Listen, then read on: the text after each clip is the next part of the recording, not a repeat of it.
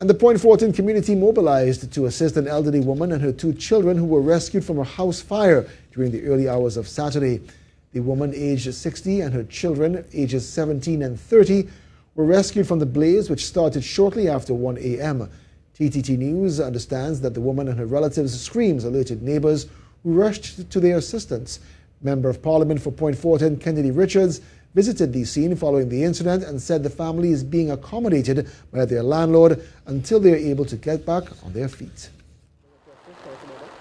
Well, when she woke up, I guess she would have panicked, because you know when you woke up and you wake up to fire, even though she may have had the keys very close, at that point in time, the first thought is self-preservation, right? So she would have called out to her neighbor, who would have come with a hammer, and she pronged the lock, and she came out.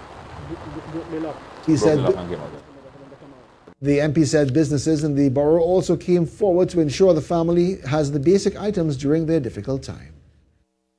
The mayor and councillor was here a bit earlier with myself, and they would have brought some food stuff donated by businesses in Point Fortin.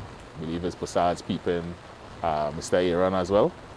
So my office had a food drive today, so we were able to provide lunches for the family. The Point Fortin MP said the matter has been brought to the attention of the Minister of Social Development and Family Services.